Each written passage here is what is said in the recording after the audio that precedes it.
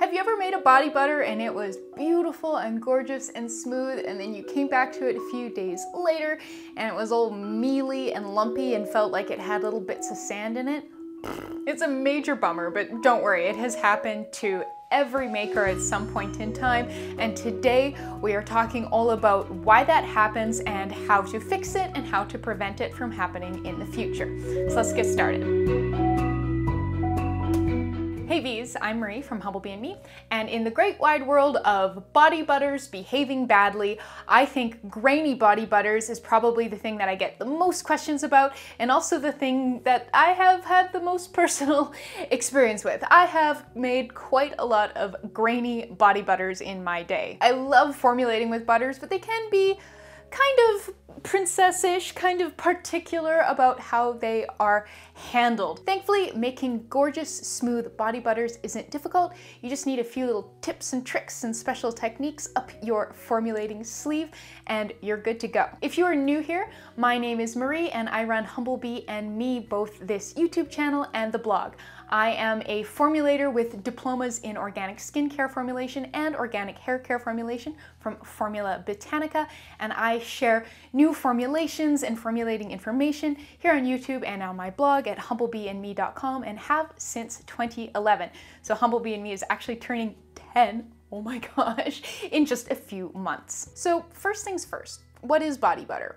There's no really strong universal definition of body butter. If you went shopping and bought a variety of different products labeled as body butter from a variety of different places, everywhere from, the body shop to a farmer's market to Etsy, you'd find a pretty broad selection of ingredients. So for the purposes of this video, and generally for the purposes of home formulators, a body butter is an anhydrous product, so it doesn't contain any water. It is primarily comprised of butter, so this can be true butter, so things like shea butter and cocoa butter, but can also be ingredients known as pseudo butters. So these are ingredients that get their viscosity from hydrogenation, their solidity. So if you look at the ingredient list, flip it over, or look at the INCI listing on the website that you're shopping on, you'll see a hydrogenated vegetable oil as one of the ingredients, and so that is a pseudo butter. But yeah, so that's a body butter. It is not an emulsion, it is an anhydrous product, so all made up of fats, can contain fatty thickeners and hardeners, so ingredients like stearic acid and cetyl alcohol, and can also sometimes contain hardening waxes like beeswax and candelilla wax.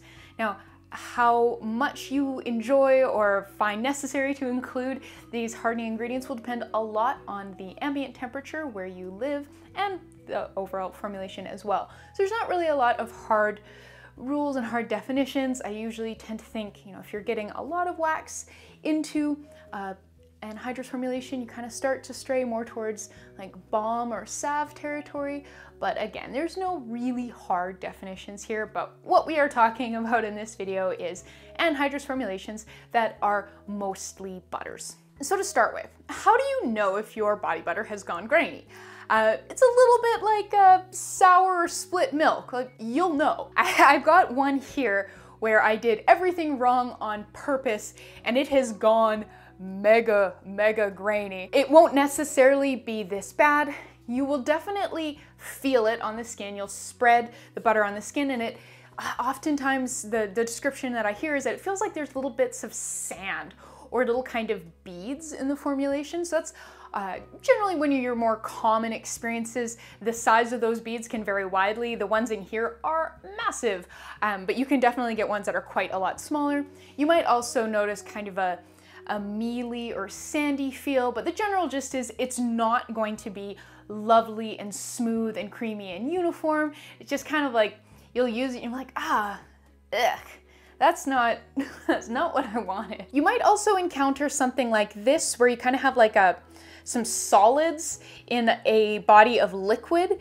And while there's definitely some graininess going on here, this is more a problem with melting, and I'll have more on that in another video soon. So why did your beautiful body butter go all grainy on you? Generally speaking, it's because it didn't cool properly, and this could be part of the original making process, or it could be because the butter was exposed to substantial enough temperature fluctuations that it kind of re-melted enough and then re-solidified in a poorly behaving way. And that is how I forced the super grainy one I showed you earlier to go grainy. I stuck it out in a sunbeam and let it melt, and then I just brought it back inside and left it on the counter for a couple of days, and whoo-wee. The oils and butters that we create skincare products with are made up of a variety of different fatty acids, and that specific composition varies with each oil and butter and is, a huge part of what differentiates them from one another. So the fatty acid composition of mango butter is different from the fatty acid composition of shea butter, even though they're both soft butters. This apparently means soft butter to me. If you would like to learn more about the fatty acid composition of the oils and butters that we work with, I really like this textbook. I've got a full review of it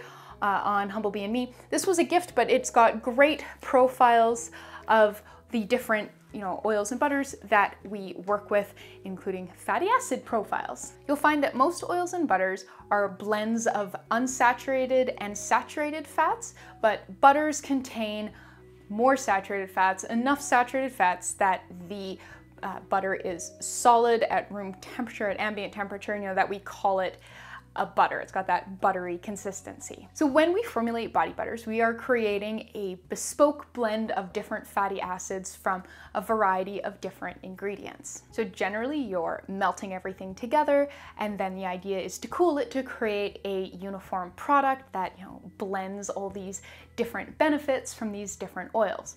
But sometimes that blend doesn't want to be quite as uniform and blendy as we were hoping. And this is because sometimes those saturated fatty acids with their higher melting points, they decide to kind of jump the queue of solidifying, and they look over at like oleic acid and they're like, hey man, you're still liquid, but I would like to be solid now. And so they get together with, their like stearic acid or palmitic acid friends, and they get all solid before everything else does.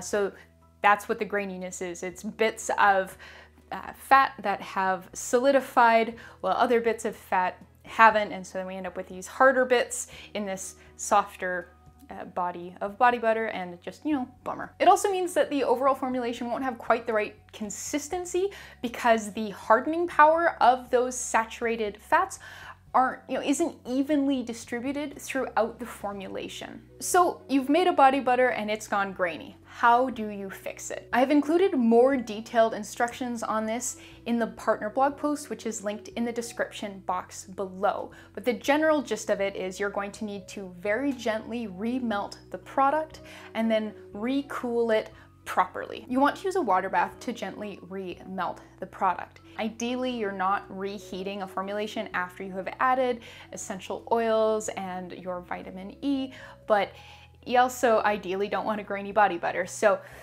if you're just looking to fix a batch, this is kind of the way to go. And then in the future, try and do it right the first time so that you don't have to expose your expensive essential oils and whatnot to any more heat than necessary. If your body butter is a poured body butter, I recommend doing that in a heat-resistant glass measuring cup, so something like a Pyrex cup made from heavy glass with a pouring spout. And if it is a whipped body butter, you'll want to do this in a bowl that you can whip or re-whip the body butter in. Pop that into a saucepan that has just like barely hot water in it. Like I usually do this on about medium to medium low on the stove. We want the water to be steaming, but not like bouncing around, and just heat the body butter until it is just melted. The key technique for creating smooth body butters that stay that way is bringing it to trace. So this is a wonderful skill and technique I learned in my Formula Botanica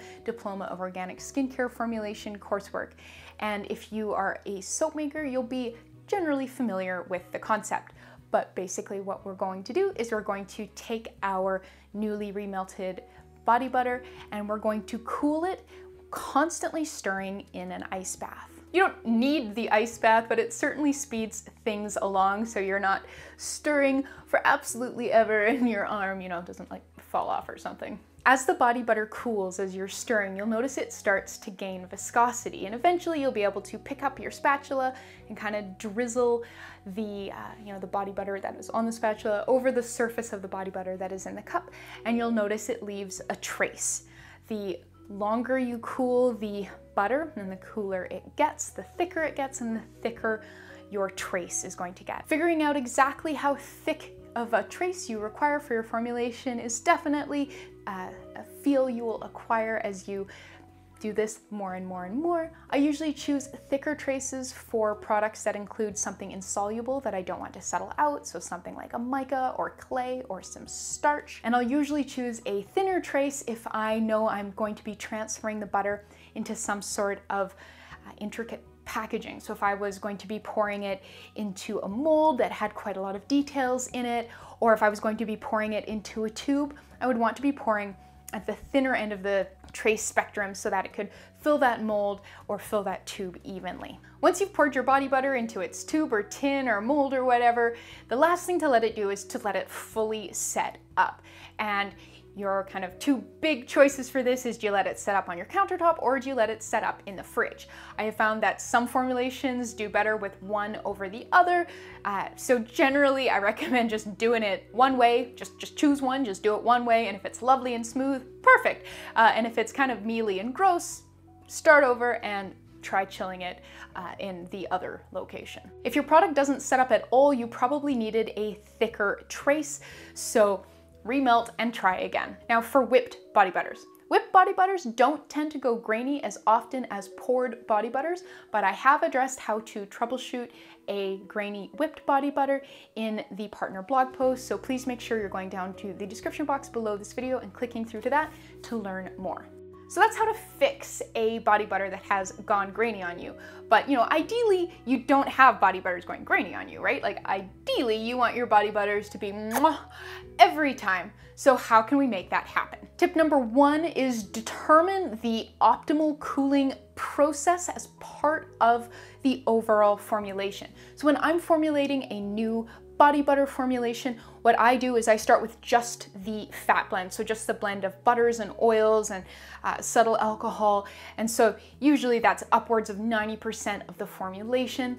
And so I start with just that and I melt that and I work on figuring out exactly what level of trace and exactly how to cool it before I start incorporating more expensive ingredients. So because I don't have any essential oils or actives in there yet, if I need to remelt the base and try again, I can. And so yeah, step one, make sure that you know exactly how to cool each specific formulation. Work that out right from the get-go and include it in your process. Thing number two, once you've made a beautiful body butter, be kind to it in storage, because if it has an opportunity to remelt in a hot car or on a hot windowsill or in just a very hot bathroom or something, it's probably not going to re-cool in the way that you wanted it to, and things will go kind of cattywampus. So just be kind to your body butters and keep them stored at an ambient temperature that's not going to make them go all on you. Tip three, if you have the option to, see if you can reformulate your body butter to be cold processed. So I've shared a couple different whipped shea formulations where we just don't melt the shea butter. And if you don't melt the butter, it doesn't have an opportunity to go all weird on you as it solidifies. This technique definitely works best if your product is already going to be whipped, because obviously if you're really just like whipping or mashing everything together, you don't have an opportunity to like pour it nicely into a mold because it's not pourable. And you'll also want to check and make sure that any of the butters you're using in the formulation are nice and silky smooth already, because again, you aren't melting them, so you're not going to have a chance to sort of smooth out any pre-existing graininess in the butter if it's there. If it's there to start with, it's going to be there in the end product. And then my last tip is to consider reformulating to reduce graininess potential. I have found that the butters that are the most likely to go grainy on me are soft butters. So if you are just having a beast of a time trying to find a tracing cooling combination that works for your formulation, maybe consider reformulating to remove the soft butter from your product. The formulation type where I find this happens the most, for me at least, is when formulating lip balms that contain butters, because lip balm in a little lip balm tube, it needs to be quite liquid to pour it into that tiny little tube, but you want to bring it to a nice trace so that the butters don't go grainy on you, and then that trace can happen really quickly because lip balms typically have a fairly high wax content, and wax solidifies really quickly, and so you end up with this sort of kind of thing. So in a case like that, I would be either reformulating to remove the soft butter from the lip balm, or I would maybe be considering making that lip balm like a pot or tin lip balm rather than a tube lip balm. I have also found that including a small amount of a hardening wax in a formulation can really help combat graininess, and I think that's because it just really accelerates the hardening process, because hardening waxes like beeswax and candelilla wax set up much faster than melted butters do. Including a hardening wax in your formulation certainly isn't a guarantee that it will never go grainy, but it's just something I have noticed. It does seem to help. All right, I think that is enough chat about grainy body butter. I can't believe I thought this was just gonna be like a quick little post and a quick little video. When I dreamt it up, there was a lot to talk about, and there is even more in the partner blog post, so please make sure you check that out. I have linked to videos where you can watch some of these different techniques in action with different formulations. I have linked to great further reading from other awesome formulators. And yeah, there's a lot of great stuff down there. I would love to hear your top tips for preventing graininess in the comments below. Thank you so much for watching. Please subscribe. Please make sure you are checking out humblebeeandme.com as well for heaps of great information, and I will see you next time.